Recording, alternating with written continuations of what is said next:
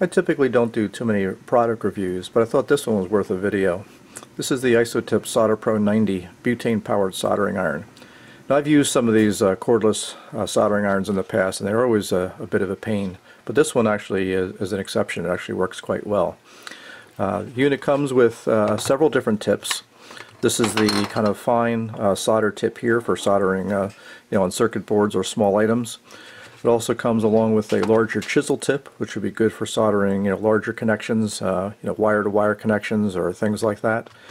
It comes with a hot knife that will be good to work with thermoplastics and things like that.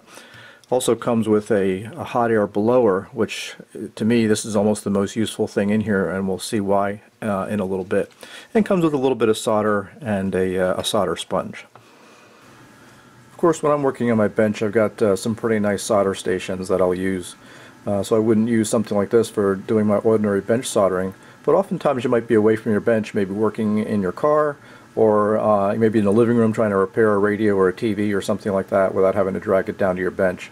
And those are the areas where soldering with this can be really handy. So let's look at a couple of those tasks. Now, one job that can certainly come up when working on a piece of equipment away from your bench could be having to resolder a wire onto one of these old terminal strips. Now, for that job, you wouldn't want to use the very small soldering tip, which is good for like circuit boards or smaller wires. We want to switch over to the large chisel tip. And that's simple to do. Just unscrew the tips here, and we'll pull out the chisel tip, drop it in to the shroud here, and reattach it. Now, one big improvement over this newer butane iron over the ones I've used in the past is lighting it. Simple matter of turning the gas on here and pushing the igniter. And we can see immediately how it's lit. You can see how it's starting to glow orange. And it'll take about 20 seconds for this tip to get warm enough to melt solder.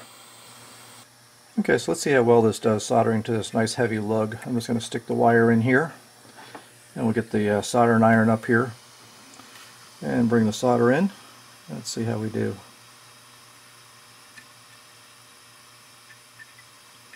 Well, that certainly has no problem at all wetting that solder even to that nice heavy lug, so it's got a lot of power there. When you're using these things, one thing to watch out for is the exhaust hole here that's on one side of the tip. That exhausts some air that's pretty hot, so you want to kind of be sure that when you're using this that you aim that away from your circuit board and certainly away from you, because it does exhaust quite a bit of heat out of that exhaust hole. For this next job, I've switched over to the smaller tip here. You might be working on a newer piece of equipment that has smaller contacts and things like that. So let's say we wanted to reattach a wire to this little switch. Kind of bring that up here. Let's do the soldering here real quick. Right, so we've got that soldered on there. Now, oftentimes, once you've got that soldered on, you might want to apply a little bit of heat shrink tubing. Now, one little quick tip here, which is kind of nice. Let's slip that heat shrink tubing over there. We'll take advantage of that hot exhaust hole and point the hot air at the heat shrink, and boom. Using the same tool without having to get out the heat gun, you've soldered the wire on and applied the heat shrink in one fell swoop. Really nice little extra feature that you get with these butane irons. Now, I've switched over to this heat blower tip. And I mentioned at the beginning that I thought this was one of the more useful accessories. I use a lot of heat shrink tubing when I'm assembling kits or little projects or doing repairs. And oftentimes I'll be doing it at the bench, so I'll use my bench soldering iron.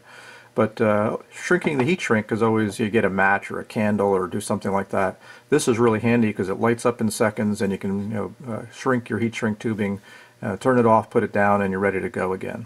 So great use for just that heat tip. But it also blows hot enough that you can do hot air soldering, hot air reflow soldering for either part removal or part replacement. Let's take a look at that. This heat blower tip is great for removing surface mount parts when you're doing repairs on some of these newer boards here. Let's heat up the solder joints around this SOT23 style transistor here. And we'll get that, reflow that solder, melt it, and we'll be able to lift that part right off the board. Removing even larger IC packages is pretty easy with the hot air reflow. We use the same technique here to heat up the solder joints on this little SO8 package device here. And we'll be able to lift it right up off the board.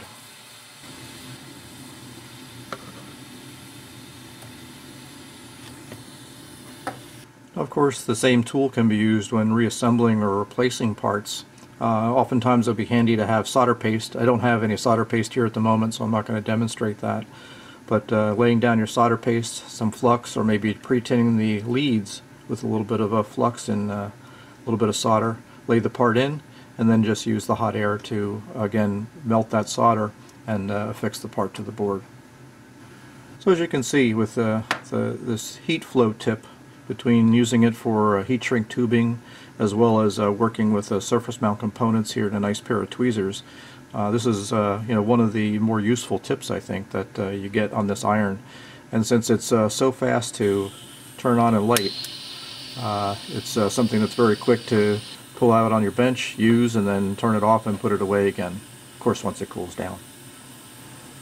Alright, so there you have my little mini review of this Iso-Tip SolderPro 90. Again, I don't do too many reviews, but such a handy little device, I thought it would be a fun little video.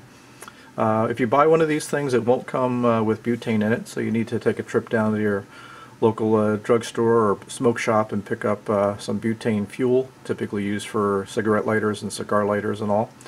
And it's easy to refill through the fitting right here on the back of the unit. Anyway, if you like this video, give me a thumbs up. If you haven't subscribed to my channel already, please do so. And we look forward to seeing you next time. Thanks for watching.